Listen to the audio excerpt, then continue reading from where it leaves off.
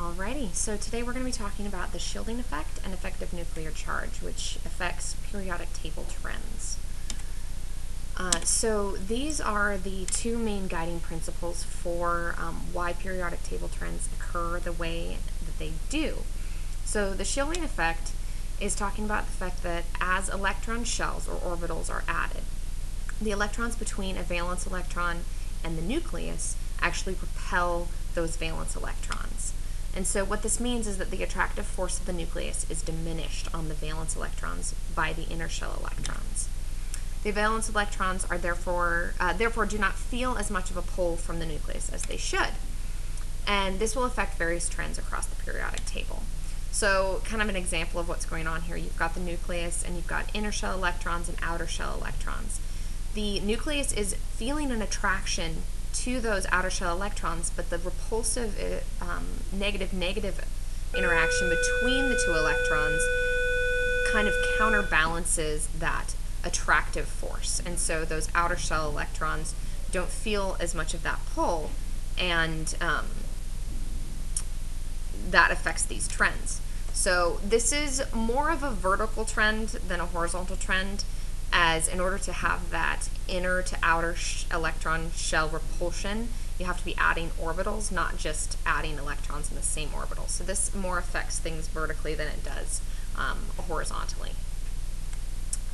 And this will affect different trends in different ways, whether you're talking about ionic radius, atomic radius, electronegativity, or ionization energy. The other one that we're talking about is the effective nuclear charge. And so this is the pull that the valence electrons feel from the nucleus can be calculated as the effective nuclear charge.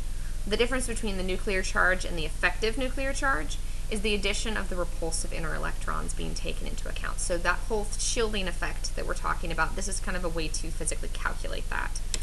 The effective nuclear charge is calculated as follows. The ENC, or effective nuclear charge, is equal to the charge of the nucleus minus the charge of the inner electrons. So for example, here are two pictures of chlorine versus magnesium. Chlorine having 17 protons and 18 neutrons and 17 electrons. Magnesium having 12 protons, 12 neutrons, and 12 electrons. Now we're talking about the valence shell electrons. So when calculating this, the ENC of magnesium is the charge of the nucleus, which is 12 protons, minus the charge of the inner atoms, which is these red atoms right here. So electrons. 1, 2, 3, 4, 5, 6, 7, 8, 9, 10 electrons on the inner atom. So 12 minus 10 is equal to 2. So the effective nuclear charge for magnesium is 2. Chlorine, on the other hand, has 17 protons and still has 10 inner electrons and 7 outer electrons. The pull, or the effective nuclear charge, of chlorine, though, is 17 minus 10, which gives it 7. Because of the larger ENC for chlorine, chlorine pulls those outer electrons in tighter, making the radius smaller. So this is one of the effects that you'll see when we talk about size of atoms.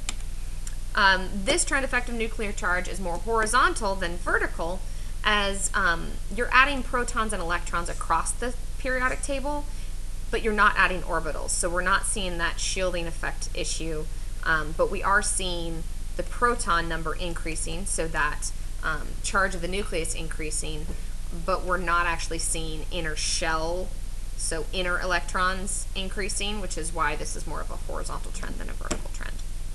So I want you guys to keep these theories and these ideas in mind, because we're going to be talking about them tomorrow and the next day when we finish up periodic table trends.